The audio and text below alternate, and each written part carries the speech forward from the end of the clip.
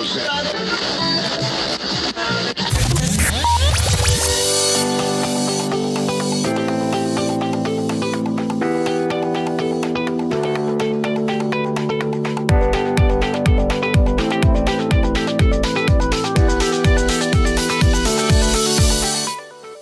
to Persons of Interest, a podcast featuring interviews with interesting people doing interesting things, diving into careers, personal stories, life lessons, and more. Here's your host, Derek Dockett.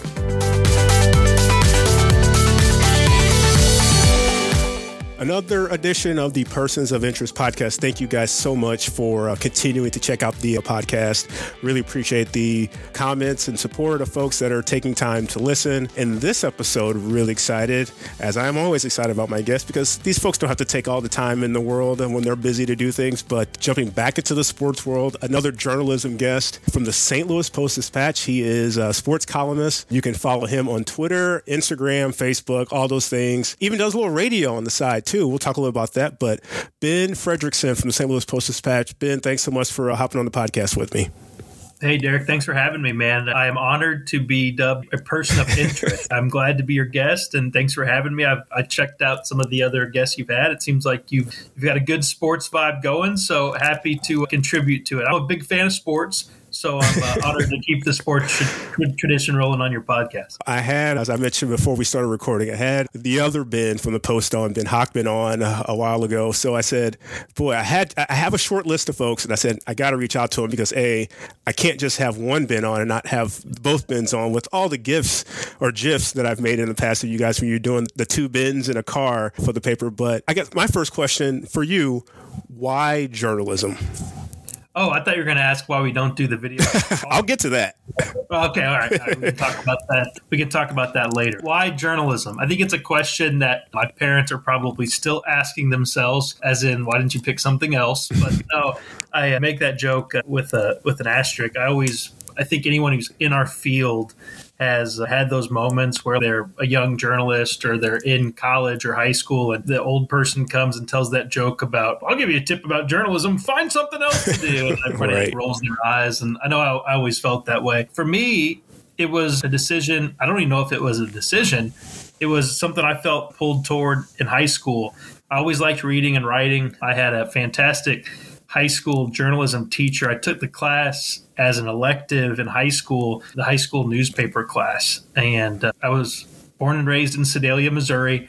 We had a high school newspaper called, this is really creative, Tiger Tales. I took the class. I'm sure it was probably because I thought a girl in the class was cute or something. It was not because I was dying to do journalism. But she gave us an assignment, and it was to go and find something around the school that caught our eye, something we were interested in. And we didn't know at the time why we were doing that. So we went and explained, hey, this is something that caught my eye. I didn't know much about. And then she said, okay, now here's your assignment. Go find out about it. Go talk to people about why it's there, what it means, and write about what you've learned. And for me, it was in the gym, which is where I spent a lot of time. I played all kinds of different sports in high school. And it was a retired jersey in the trophy case of our high school. And it belonged to Kim Anderson, who at the time, obviously folks know Kim. He played at the University of Missouri. He coached at the University of Central Missouri and later the University of Missouri. A great Mizzou athlete and great basketball coach. It didn't work out for him with the Tigers, but had coached to great success in Warrensburg before then. He is from Sedalia, and he had played at my high school, and they had retired his uniform. And I knew this idea that we had this great player from my hometown who'd gone on to be a good coach, but didn't know that much else about him. And through a part of this first reporting assignment, I remember I called at the time the University in Warrensburg, Central Missouri, and I actually ended up talking to Kim Anderson, which was my first ever interview. And I thought, well, what a cool thing to be able to find something that you think is neat, and then to be able to say, I want to find out more about that, and then to just make a series of phone calls. And next thing you're talking to someone who this thing was from. I mean, you're finding out the story from the source about his basketball career, about his time growing up in Sedalia. Kim was great. ended up telling me about how he had been on the newspaper staff when he was in high school. He has done similar things, and it was cool to share that story with him again years later. I think it was at SEC Media Days, and it was a neat moment. But it was really that kind of led me into this thing of this is fun. Ended up writing for my hometown newspaper, the Sedalia Democrat. By the time I had graduated high school, doing like an inside look at our football team, which I played on. And then, of course, was blessed to live an hour away from the University of Missouri, where they've got a really good journalism school. I did not belong there, but I got in, and they didn't realize that I didn't belong there until I had been able to do some things. So that was great. You go to the class and you're asking around, okay, where's everybody from? And it's like Dallas, Chicago, New York City, LA. And I'm like, I'm from Sedalia. And they're like, what? I'm like, yeah, it's just about an hour down the road. And so that was when I knew, all right, this is serious. I got a good thing here, a good opportunity, so don't mess it up. And I tried not to. Yeah. You've turned it into an impressive career and still got a lot of time ahead of you. After Mizzou, you've spent some time in Knoxville, Tennessee. I guess the first big boy job there. Tell me about the experience there, covering the Vols and everything else there in Tennessee. Yeah, Tennessee was not my first job in journalism, but it was one that was it was where I was before I came back to St. Louis. Gotcha. And Tennessee was great, man. I loved living in Knoxville and really enjoyed my time there. Met my wife there. It was a very formative place for me in my career with the guys I worked with down there at the Knoxville News Sentinel. At the time, the amount of experience that was there at the paper with some of the writers I got to be around was remarkable. Guys who had been doing the job at a high level for decades. And to be able to hang out with them and learn from them, I felt like it was a blessing to be able to be down there. And I learned so much from that group of guys that I was able to carry with me and will forever. My first real job in journalism outside of college, the things I did while I was in school, was at the Casper Star-Tribune in Wyoming. Okay. So the newspaper was based in Casper, Wyoming, which is at the time was the biggest newspaper in Wyoming, which is ironic because it's the largest newspaper in the state with the fewest people. So I lived in Laramie, Wyoming, which is where the University of Wyoming was. And I covered University of Wyoming sports, and it was football, it was basketball, it was wrestling, and whatever else, was on the college beat. That was an introduction to the job. I had done some interning and done some things at the Post-Dispatch in college. And I had my final internship had been in Las Vegas, where I thought, do I want to do sports? Do I not? I'd interned at the Post-Dispatch before I left Mizzou and had a great experience. And thank God for that, because I got to meet a lot of the guys I work with today and also got a chance to make a first impression on the newspaper, which you never know how something like that's going to work out. Right. And I managed to not screw it up too bad, and it got me on the list of potential candidates to return later. So that was a huge break for me, being the Rick Hummel intern way back in 2011, the summer of 2011. You're making me feel old. Quick story about that, though. Yeah, I know. So I was a junior in college at the time, and I covered the Cardinals as the Hummel intern that summer. You got to work up to covering the Cardinals. So my last few assignments were out at the ballpark. And I'll never forget, folks who obviously remember the 2011 season very well will remember right that summer Albert Pujols got hurt. It was that game against the Royals. He's running down the first base, and there was a play at the bag, and he hurt his wrist, I think, and he was going to be injured, and the Cardinals were not playing well. And I left to go back to Mizzou. And I remember my dad saying, how do you think they got a chance? And I think I said something like, no chance. The season's over. Get about it. And it was, of course, 2011 where they back in and find a way to take off and win it all. And my dad likes to remind me of that. About any time I think I know something about sports, he reminds me of the time I wrote off the 2011. Try to keep that in mind, that you really, as much as we roll our eyes sometimes about people saying the season's not over until it's over, it really isn't. So I tried to learn that lesson there. But to not get too distracted, when I was in Wyoming, it came after I did an internship in Las Vegas. And I was wrestling. Do I want to do sports? Do I want to get out? So I had options when I graduated from Mizzou. And one was covering high school sports down in Georgia, which was a big deal because high school football down there is huge. And I thought, okay, this is a paper that maybe I could work up to covering Auburn or work up to covering Georgia or get my foot in kind of some SEC action if I go down there and work hard. And the other option was to be an intern at the Las Vegas Review-Journal. And the beat was crime and breaking news.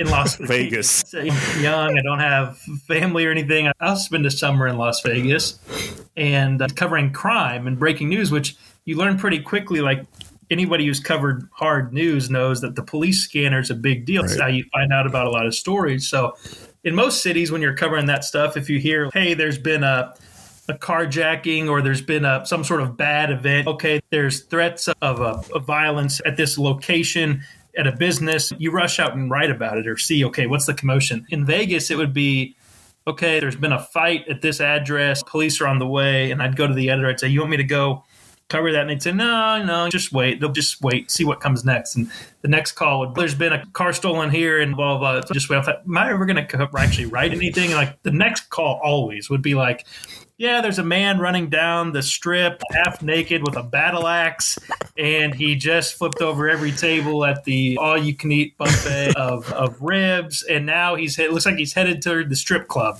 And like they'd be like, yeah, go cover that. So, just cover the most crazy stuff.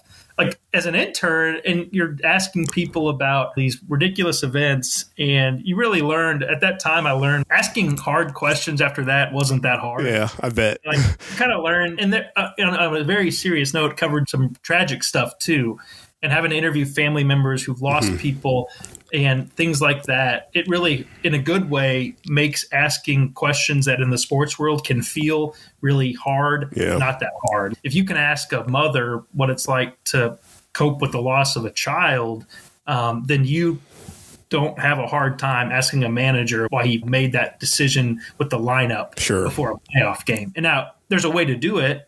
And I try to ask questions that get good answers, not questions that show how tough I am. But sometimes you have to ask some prickly things. And that, not that I did it for that long, but that period of time in the summer in Las Vegas, A, showed me that you got to do it. And B, it showed me that I didn't want to do that forever. Yeah. That I miss sports. I like the aspect of sports, the storytelling aspect. And that there's just some stuff that it's important to cover, but I didn't want to make a career out of it. And you do a lot of hard news in sports. I know that you're in the sports world that you see there's guys who can't do or won't do hard news in sports, but there's a lot of hard news in sports. There's crime, unfortunately. There's breaking news. There's ups and downs. And in our world, you got to be able to do all of it. So that helped me. And then I went out to Wyoming, which was a really great experience. I didn't know anybody. I showed up and I lived in a little converted motel about half a mile from the basketball and football arenas there. And it was like literally in the parking lot of an Arby's. And I'll never forget that because I smelled curly fries are like triggering for me, the smell of like Arby's curly fries, because I'd smelled that every day. Oh, man. In this motel converted. It was an apartment, but it had been a motel. And it was brutal, man. The smell's probably just kicked in. Yeah. Like it was a great experience, but I'm very glad to not be living there anymore. The beat was great because people might remember this. I don't know. I'm not saying people were following Wyoming sports that will be listening to your podcast, but they may remember at the time. It was right around the time I was there. I covered it when Dave Christensen, the former new offensive coordinator, he was the head coach out there. Yep. And remember, he had that viral. This was back when Deadspin was huge. He had that viral rant against Troy Calhoun, the Air Force coach, on Military Appreciation Day because he thought Air Force was faking injuries. And he had this epic rant that the Air Force football team video team somehow recorded and released. And it was this big drama. He got fined and it made national news. I was out there covering all of that. So it was a chaotic time for Wyoming sports. They had a basketball player who got in some trouble off the court. And it was a significant story because they had been unbeaten to start the season. So it was a lot of coverage of mixing hard news and also just learning how to work a beat and to fill that grind and keep people informed about a team. So I should have stayed there longer, but I left after, I think I was there maybe a year, a little bit more, came back to St. Louis when back then they had the Fox Sports regional thing jobs. And they came back to just as that was starting to shut down and realized that it wasn't going to be around. And that's when I went to Knoxville and actually planned on being there pretty much for the long haul, but got a chance to come back to St. Louis and could not turn that down. Yeah. My plan is to be done moving. That's Nice. So here in St. Louis, you're a columnist. So for folks that I started out by saying journalism, you're writing columns. And it's different than working the beat because you give your opinion.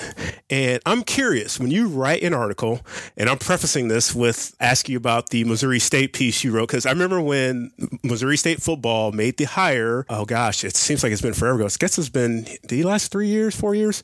You came back recently and wrote a follow-up piece saying, wow, did Petrino, you tip your cap, pretty much. You tipped your cap in the writing.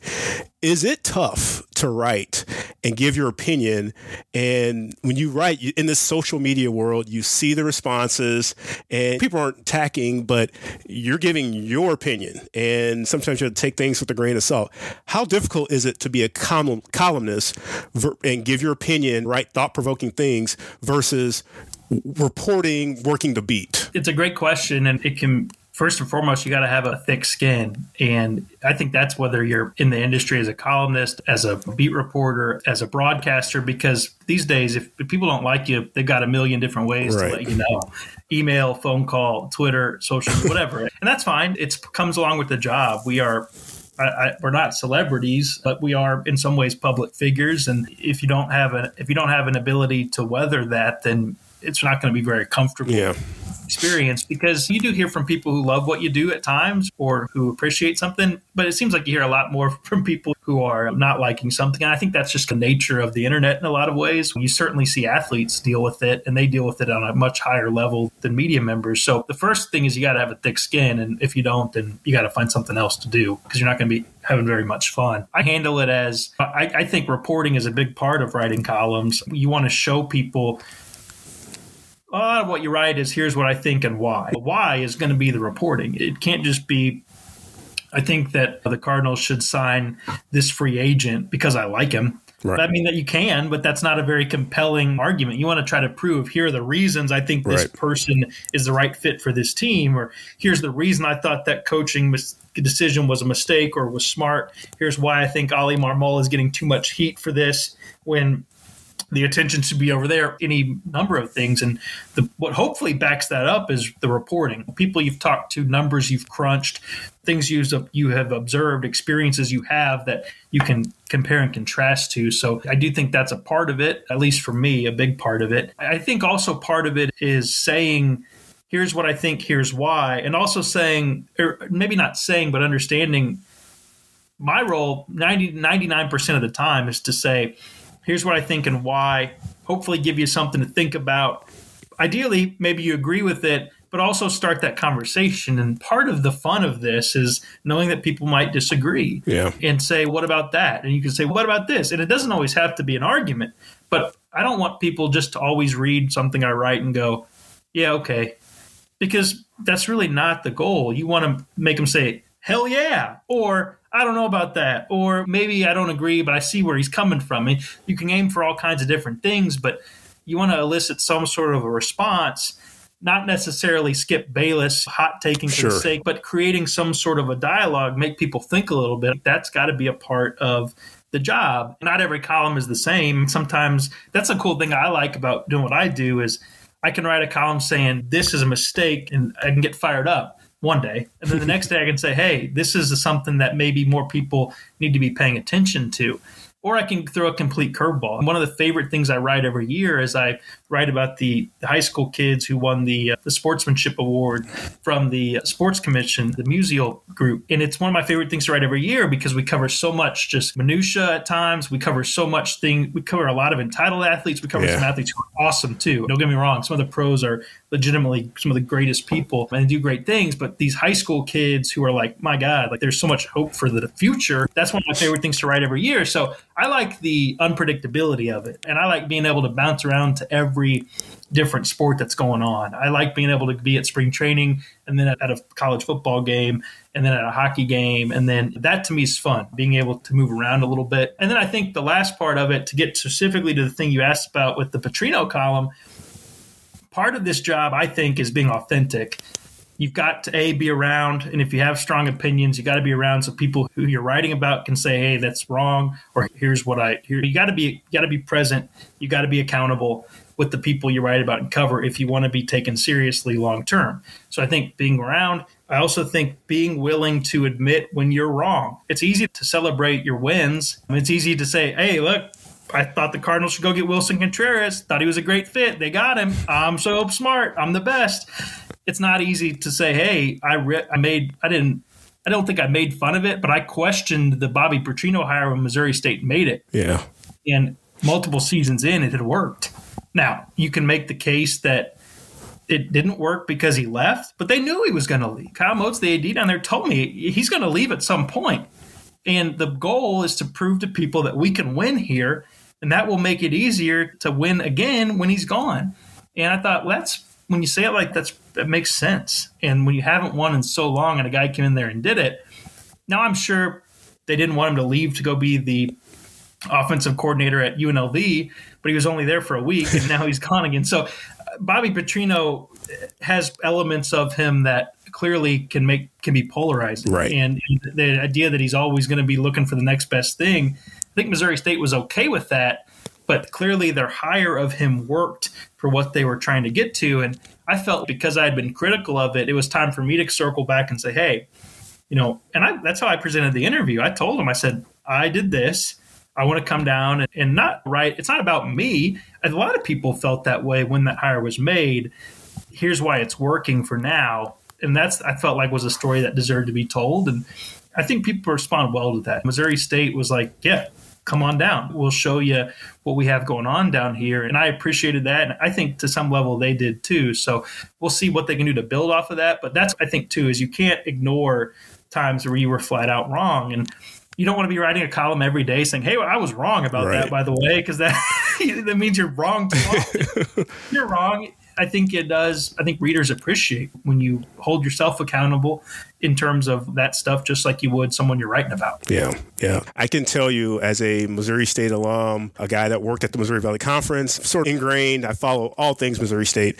And the original article, there was some the alumni base here in St. Louis, obviously was a little bit, I guess, upset's a word to use. It wasn't even an article. It was a tweet. But your point stands. And I think we probably agree on this. To me, if you put it out there, you got to own it. Whether you say it on a radio show or you say it on Twitter or write it in a column like that, I think everything has to be, you got to stand by everything. I've ran into this people, I just said that on radio. It's no, that to the person you're talking about or the fan base that you're talking about, they don't care whether it's in writing or on radio or on Twitter. But the tweet was, I think, something along the lines of, man, to me, I thought it was, at the time, I was like, this is disappointing for all the people who are trying to get that job who haven't had a chance. The up-and-comers, the young coaches looking for the opportunity. The guy who's on is, how many chances does he get? And maybe it was disappointing to those people. But here's the deal. Petrino won there. He got talent there that they were not getting before. And now they'll see if they can continue that. But I thought it would blow up in their face. It didn't. And I thought it deserved to be written about why. Yeah. For folks that I know many of my podcast listeners are not hardcore Missouri State folks. There are many, obviously, that know, but just for backstory, just for reference, he did have conference championship one. They made the playoffs several years, struggled this past year, but he moved on to obviously UNLV, but now I believe Texas A&M. Texas A&M. The only guy in this whole thing who really got left at the altar and left disappointed in his Petrino experience was Barry Odom. Yeah. Hired him at UNLV for a span of a week and a half. Yeah, if that. He was around. He was not even around UNLV as long as Matt Holliday was the Cardinals bench coach. Yeah, included 0 games. But yeah, his role at Missouri State, he did a job that Missouri State football had never seen in years. I'm someone that's seen them 5-6, 4-7, 3 wins, 2 wins, 0 wins, and to have playoff appearances, it's something. And now they've got an opportunity to build on that in the future with younger coaching staff there, guys that are hungry, guys that the current athletes that are there ready to move on and still improve that and get that program continuing to go in the right direction. Realizing that momentum, carrying it forward is going to be big for them. But I think Mote said it really when he said, you can't know what you can do until you know what can be done. There you go. Until you see some signs, and he brought him that for sure. Yeah, so they have a vision for the future of what can be done based on what Bobby Petrino brought them. So there you go. Back to your work at the Post, though. I mentioned Ben Hochman. You guys like to have a lot of fun. You guys like to do things a little bit differently there. And, of course, journalism in the States, it's not just writing anymore. You got to be on social media. You've got to use digital assets to the best of your ability. You got to engage with listeners. You do a weekly chat. But one of my favorite things that I wish was still around was a little video segment called Two Bins. You guys would literally get into a car, drive around, and talk about sports topics. How in the world did this idea come about? I'm sure it was at the beginning of it. I'm sure it was a total, absolute ripoff of what Jerry Seinfeld was doing with the comedians. However, we were the first. I don't know if this does. Do I get to take credit? We were the first media members, and I'm using my air quotes, in St. Louis who were driving around talking in a car. So it was sponsored too. It was sponsored. So it started out. Yeah, there's a whole story. It started out just in my old crappy, I say crappy, right? Old crappy Honda Ridgeline truck. And we would drive around in my truck with a GoPro stuck to the windshield. And we do it once a week. And there would be occasionally we do holiday editions. There'd be costumes.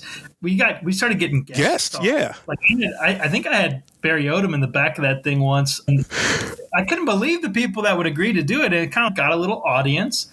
It picked up not one, but at the time it had like multiple. It had two sponsors. They were car dealerships. Dealerships. You were having their cars. We were in the cars of the dealerships. I don't think I'm speaking out of school here. There were some issues with a couple. There was an issue with one of the cars that happened while it was not us. There was a windshield that got broken with one of the cars at one point. Not driving. It had been delivered. It was going to be used for the shoot, and there was an issue. And I think that had caused maybe some issues with the sponsorship. I did accidentally one time kind of curb, and I think that was repaired okay, though. I don't think that was as big of an issue. See, these are the things I didn't know. There were a couple, no pun intended, there were a couple speed bumps on the car side, and the sponsorship came to a separation, and it died from there. I've had a lot of people ask about it. Maybe there's a chance for it in the future. I don't know. I'm not closing the door on it forever, but maybe there's some sort of a way to bring it back. But Hochman's moved on. He's left me. He's got a solo video project now. He's got a studio. So I just do my videos with Gordo now in the studio. There's no driving element to it. And you were the driver too. I had to drive. I was going to say, was there a reason on that? Did he not want to? You should probably ask him about why he doesn't drive. He does drive. He didn't drive on the video. I think it was more of a directions thing. Just kidding.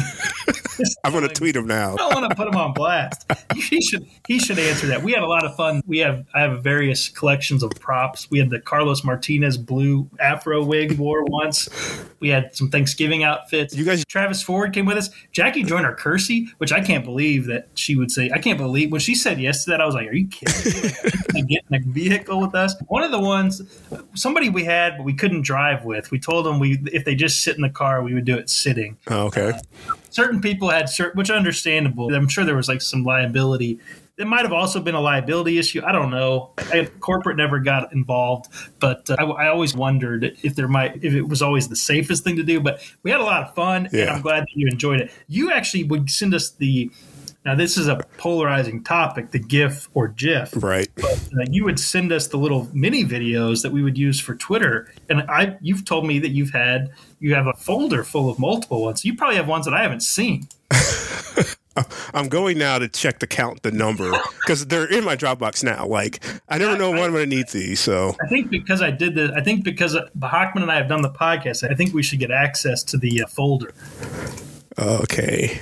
If you have one with the pilgrim hat, that was Hochman's best. I don't know if I have that one. You kind of look like Bob Ross. There are 41 different GIFs or GIFs. Most of them are focused on Hochman. We did that many. Yeah, he's very, as folks who've listened to both of our podcasts know, he's very animated. High energy. Yes.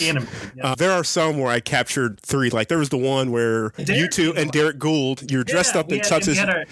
Right, yeah, we gave away what did we call them? I think it was your end of season baseball awards or something. I don't know what it was, but you were in tuxedos. Cardinals season awards. Yeah. I had a name for them, but I can't remember. I think Gould wore a tux. Yes, all three of you did. I don't have a tux. Are you sure? He's in a legitimate tux. I've got at least I've got a gif of Hockman, like, I don't know what he's doing in it, but Gould's just sitting there, what is going on in my life? He has this expression on his face. You mentioned new media and being able to do all of this video, and you got to do everything. And totally, like radio, if you're in this field now, you have to be able to communicate in all kinds of different ways. I did go back to speak to a Mizzou journalism class a couple years ago, and I sent them, you send them, like, these are the columns I think I wrote the best. These are the ones that I feel like really moved people. And I took 10 questions, and 9 of them were about Two Ben's video. There you go. It goes to show you, like, you don't know, people want different things. And if people liked it, I think what they liked about it was that it wasn't, like, super serious. We had fun. And it was different. Yeah. And maybe that's a good lesson is there's fun to be had, and there's an appetite for things that are different and not always so serious all the time. So sports should be fun. There you go. We take them seriously. We take the job seriously, but it's okay to have some fun along the way. And we certainly did. Yeah. Although I hope no cars were seriously damaged.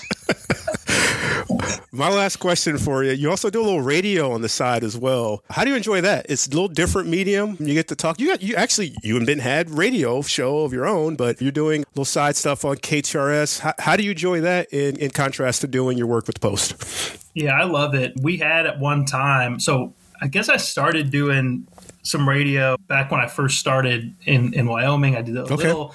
We did some in Knoxville. The newspaper had a radio show we would go on. So I've had some experience with it. And in St. Louis, Derek and Benjamin and I had a shortly lived show called The Writer's Block. Yep. Yeah. Another thing that we had an absolute blast doing. It got more complicated due to travel schedules. Very rarely are the three of us in the same place at once. So it was a headache on that front. But when we were together, we had a blast. I'm sure you probably met Chris Gard, longtime radio producer. He's now former candidate for Senate. A politician, ? But also a doorman. One of my best friends in the world was an usher in my wedding. That show introduced me to Chris, who's one of my best friends. Just a really genius mind and creative and total like messed up human too. But I say that in a loving way. And I would say this to his face. But so that experience was awesome. Planning a show, learning the ins and outs of being in the driver's seat of a show was really, because I was a point guard at times. That was a lot of fun. And that has helped me. I'm now on with 550, and I've been there for, more than 5 years now. And KTRS has been great to me. They paired me with Brendan Weesey, who's the sports director there, who's a total pro, has been doing it a long time. And he makes it super easy with my crazy schedule. There are times when I'm at spring training or at a game, and we always make it work, and he's awesome and knows his stuff. So it's really fun. And I like doing radio. I do some of the morning shows, just little hits, little short hits on some of their talk shows, which are fun because they're not super detailed sports. They're more kind of big picture, which I enjoy. And then we get pretty into the weeds on the sports show in the evenings. But I think it helps me as a writer. It's cool what areas you reach. People who maybe don't read you in the print might hear you on the radio. So I hope it's a good look for the paper and helps the paper's brand a little bit. And the paper is kind enough to let me do it. And the radio station understands that first and foremost, I got to handle the writing side. So it's been a really good partnership. But I do think it helps me with my writing because it gets me talking. Yeah. And sometimes you start talking and you stumble into an idea and you go, man, I feel strongly about that subject. I didn't know that I did. And the conversations you have in radio, they're not formulated. They're not so strict. You can freewheel it a little bit more. And I think it helps me stumble into ideas, topics that sometimes I end up writing about. So I've noticed it goes both ways. Sometimes you're on radio talking about something you wrote. Yeah. And sometimes you're on radio talking and you realize, oh, I should write that. Right. Yeah. And that helps because that has helped me. And I think that's a good balance for me. Nice. Before I let you go, this has been great, by the way. I want to get you mentioned big picture, and I want to get your thoughts on some local and regional sports things going on as we're in the thick of it, or just starting February, actually, but we'll be close to March Madness and pitchers and catchers reporting. But the Blues, disappointing, big picture viewpoint on the Blues. Yeah, lost season for them, it seems like, and we're not used to saying that here. Both the Cardinals and the Blues do such a great job of always being relevant that it's rare to have a season like this where you approach a trade deadline and feel like the best thing for one of these teams to do is sell it off. But I do think they're at that point, and they tried to do two things at once this season where they wanted to try to keep that contention window open, but they were also clearly pivoting toward the youth and the future with the contracts to Jordan and Robert. And it feels like now is the time to continue to move in that direction and basically sell off what you can and move this thing forward, because right now they're not getting it done. And they had a chance to deliver a different message to Doug Armstrong before the break, and they delivered the opposite one. So I think he's got to lean into that. There's going to be talk about why should Army get a chance to fix it, and he's not going anywhere. Yeah. He's going to get that shot. I don't think there should be real pressure on Craig Berube. I guess if the young guys who need to be a good part of this team moving forward go down the tubes at the end of the season, they got a lot of hockey left to play. Right. And it should be presented as you guys have a chance to be a part of the future of this team. Go show it. If he loses that group, then maybe. But I really think it's Army's mess to clean up. I think he deserves a chance to fix it, and I think he's got to sell off what they can and try to get some draft picks, try to get some young talent, and try to start to lean forward into what is the next kind of contention era of the Blues going to look like. And trying to thread that needle is hard. They tried, and it didn't work for them. Cardinals, we've got spring training is going to be here before we know it. Transition happening. We've got no more Yadier Molina, no more Albert Pujols. So weird. One more year of Adam Wainwright, new catcher, and Wilson Contreras.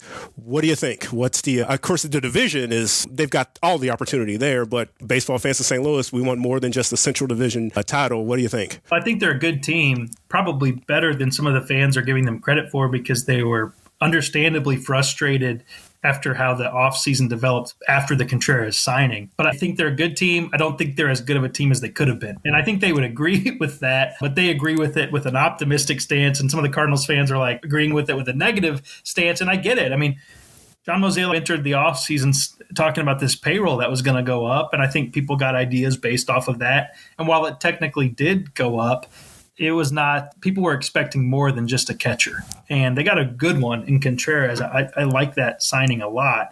And then they looked around at the market, and I think they felt like the prices were not prices they couldn't beat or match, but prices they didn't want to. And I think that was twofold. I think one was because they didn't like the prices, and two, because they liked some of the guys on their team maybe as much as some of the options that were out there. So I thought they needed to add another starting pitcher. They are saying that they still could as the season goes along. They'll have the trade deadline. But one of the things that's really clear is they're kind of doubling down on a lot of these guys who they think can come through, whether it's Tyler O'Neill or Dylan Carlson. Not Paul DeJong so much because he's not a starter, but they've still got him. They didn't rush to trade him at a loss.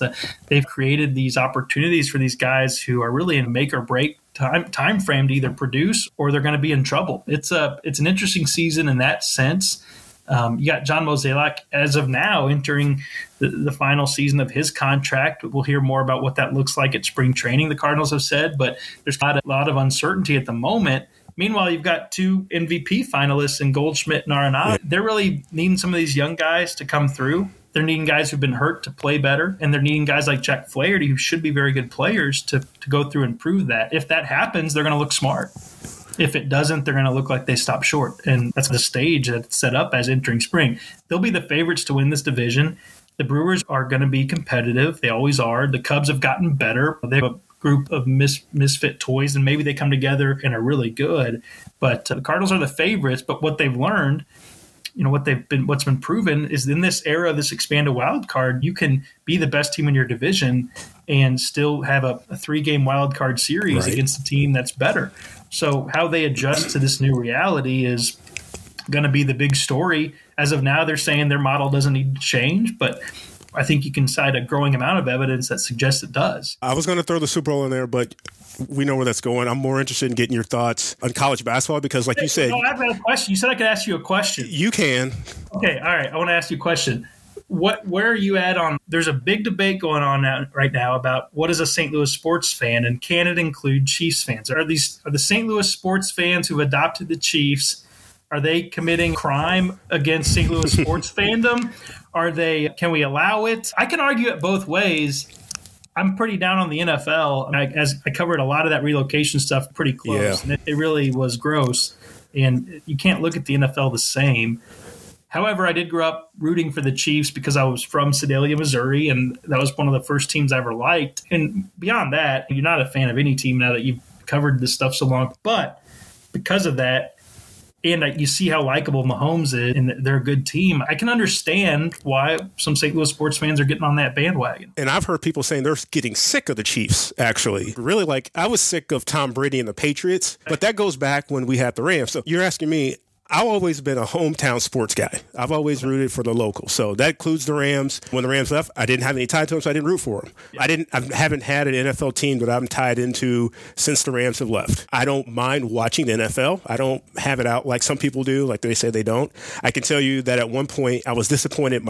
So I'm still an old school cable guy. I have got Netflix, but I don't have YouTube TV. I still have my standard cable, but they dropped Red Zone channel. I loved the Red Zone network, and I did not make the effort to get it back because I don't really have a team, but that's the best way to watch is seeing just all the touchdowns. But I didn't feel the connection anymore that I need to have. I don't play fantasy football anymore. I don't have that time suck in my life. So it's just, you know what it is, whatever game's on CBS or Fox, I'll just turn it on in the background and watch. If something exciting is going on, I got it on. I can tell you, I tend to root for who I think might be quote unquote likable for me. But I think I've seen these tweets going around from some folks in the area saying, yeah, okay, St. Louis, we don't have to root for, no, you don't have to root for the Chiefs. It's fine. You root whoever you want to. You must. Right. Like I'm born and raised in St. Louis. I will gladly admit I do not root for St. Louis University basketball, but I went to Missouri State and I worked for the Missouri Valley Conference. I root for Missouri State, and I like seeing Valley teams. I like seeing mid-majors succeeding in NCAA tournament. Same thing. I didn't know you were a Billikens hater, man. I'm not a hater. I just don't root for them. Breaking news on the podcast here. I pick and choose, put it that way. Put it this way, I was going to ask you about this. I saw a NCAA, and we're getting that time of year where there's bracket projections all over the place. Not Lenardi, but Jerry Palm, CBS, had a bracket out there. I believe it was him that had a number 5 Mizzou team seed playing a number 12 St. Louis University team. And sign me up. And absolutely sign me up too. But I have no idea who I'd root for as the Missouri State guy, because as the Missouri State guy, I don't care how bad the Bears are. I'd love to see us get the Billikens back on the schedule, win or lose, whatever. There was a time we were playing them on a regular basis. We haven't played Missouri State, or we haven't played Mizzou since 1998, I believe. We did win that game, but that's not a game that's going to happen. I feel the SLU games are attainable, but I don't know if those coaches will ever agree to play. So my dream scenario is like a Missouri and Illinois tournament. Oh, it'd be great. Build out around the bragging rights game that includes like Missouri State, that includes the Valley, and you play everybody. And it's like a round robin. Like you don't play everybody every year, but like you make the bragging rights game Mizzou versus Illinois, and you build it out into one of those little invitationals. Yeah. And you round robin all of the area teams, and it would help the Missouri states, and it would help the Illinois states. It would help them improve their strength of schedule greatly. Yeah. And to me, that's the kind of stuff that should be mandatory. Yeah. That should have to happen instead of playing nobody's ever heard of Western University as your bye game. Yeah. Play those games and actually give fans in the area something to look forward to. Yeah. If I were the commissioner of college sports at large, that would be one of my I like it. changes. And I would also that's part of the reason I would love to see Missouri and SLU play. I get so tired annually of this. Who's wrong for Missouri and SLU not playing each other? They're both wrong. Right. It's a game that people want to see. They should play it, period. It'd be sold out wherever it is, because college basketball, its biggest problem, and it's getting better about this, I think, is not being relevant early enough. Yeah. And people ignore it until March. I do think they've gotten better at that with some of the big events they play, but playing regional rivalries, playing games that make sense, playing games people want to see. College coaches want to talk about how people need to pay attention sooner to college basketball in the season. Play more games that matter. Yes. I think that would be one of them. Mizzou wanted to play SLU, and I think they wanted like a 2-for-1. It was like 2 games at Mizzou, 1 at SLU. And sure. SLU was like, that's not fair. And it's like, if you really wanted to play, you'd take it. And if Mizzou really wanted to play, then they would have offered a 1-and-1. So blame can go whatever ways.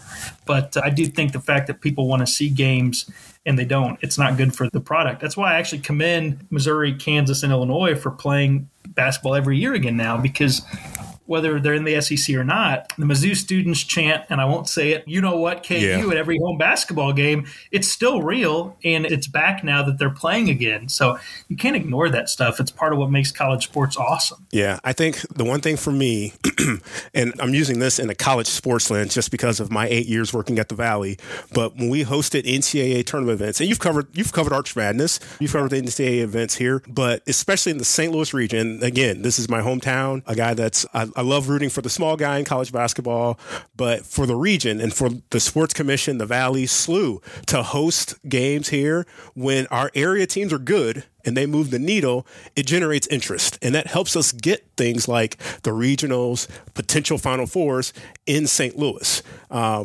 The last time I was on staff at the Valley and we hosted, it was a down year for local area basketball. Illinois wasn't great. Mizzou definitely wasn't great. And SLU was just, and so it's like you're trying to push tickets. The local fans are like, I'm going to wait to see who's coming. Kansas coming? Is there a big dog coming? Is Carolina coming? And then I'll go. When there's interest and you might see a really good Mizzou team get a home cooking game here in St. Louis in a second round or a regional, man, they get excited. So from that standpoint, for me, that kind of stuff matters. And now back as being the fan, not behind that college sports curtain anymore, just being able to root. I love to see those opportunities for the fan, but also knowing that it can drive interest, just like you say, with sell tickets, it get people out there, not just watch on TV, but in the building to see it. I'm hopeful this year because, at least in terms of Illinois, Mizzou, and SLU being relevant, that's helpful. Potentially all three of them playing postseason basketball. And in the Valley, anything's going to happen because it's a nutty year. Right now, there are like 6 teams within first place. And it's just an anomaly of a year where everyone's not great. But you know what? Come St. Louis with a new look Valley, all 12 teams, Murray State, Belmont adding some juice, their fans coming. It's going to make Arch Madness a little bit more crazy because everyone knows it's a one-bid Valley this year. And it's going to make the tournament all that hotter. And the league race this year has been that much nuttier. So honestly, I told someone this. You can easily say it. Out of the 12 teams, 10 teams could be anybody else in the Missouri Valley this year. So it's going to make Arch Madness all that easy, or that more interesting, I should say, which in turn should make college basketball for the remainder of the region in terms of Mizzou, SLU, and Illinois all that more interesting as we head into March. So Arch Madness is the kickoff to the best part of college basketball season. It's not close. Last year, the silver lining for me of the lockout, the baseball lockout, was I usually miss Arch Madness. Saturday, Sunday, yeah. Spring training. And I was able to cover all of it. Yeah. Because I got to cover it from start to finish, and I loved it. Brian Burwell, Burwell taught me a lot of things, and I was honored to know him back from when I was an intern and a student at Mizzou. And one of the things he really taught me was never underestimate Arch Madness. He loved it. And you see why. The stories, the players, it's college basketball at its best, and it gets that early stage before the lights flicker on everywhere else. So it's always a blast to cover. I got to start working out my spring training schedule better where I don't miss it every year. That's a good reminder for figuring that out this year. But I'm with you, man. College basketball has been, I feel like, spending, in a lot of ways, it's been like spending the 40 days in the desert since I got back. And I feel like we're coming out of it. Mizzou is looking like a team that maybe could win a tournament game, dare I say, for the first time since Mike Anderson was there. SLU is not in as good a shape after losing to Fordham, but A-10 is totally up in the air, and somebody's got to go from that league. And we'll see if somebody can stir the at-large, the automatic qualifier spot. But you've got to the at-large spot other than the automatic qualifier, but somebody's got to win that tournament. And why couldn't the Billikens in Illinois, Illinois is doing what they always do, where they show up to bragging rights game and they look like a team that doesn't belong in the room, and then by the end of the year they figure it out. Much dangerous. The Underwood's guys get better as the year goes along, so it would be awesome to have multiples of those teams in the tournament, and then whoever grabs that spot out of the Valley. I do feel like regionally, and I love college hoops, regionally, I feel like we're turning the corner here, which is awesome. Yeah, I hope so. I hope so myself. Like I said, for me, it's my number one sport. I love watching college basketball. We're about a month out. So come on the big sports show with Weesey and I some night. Hey. The Valley's on. Yeah, he's a friend of the Valley. So I got to know him when they came on board. On one of these nights. Yeah, I got to know him when they came on board as the radio partner with the Valley. One of my last 2 years or so, and they do a weekly show talking about all things Valley. No, he's a good guy, and I'm glad you're on with him, and they do awesome stuff. So I hope that partnership with the Valley and 550 lasts for a while, because For them to have a radio home in St. Louis also matters because coverage, like I said, a guy that did the social media and a little bit of media coverage for the Missouri Valley, I know how much that helps. It's not just one weekend in March, it's a full conference season. So I'm glad that partnership's working out well for them, and hopefully they can keep that going. Let the folks know where they can follow you on social media and read your stuff and all that good stuff. I'm hard to get away from. Sorry if I'm annoying anybody, but obviously stltoday.com and the pages of the Post-Dispatch. On Twitter at Ben_Fred. There's a Facebook page and all that stuff now that we're doing. I've got a new newsletter that I'll plug. We're leaning into the newsletters and have had good responses for those at the paper. You can sign up for it at stltoday.com/newsletters and just click a box there and it'll get sent to you.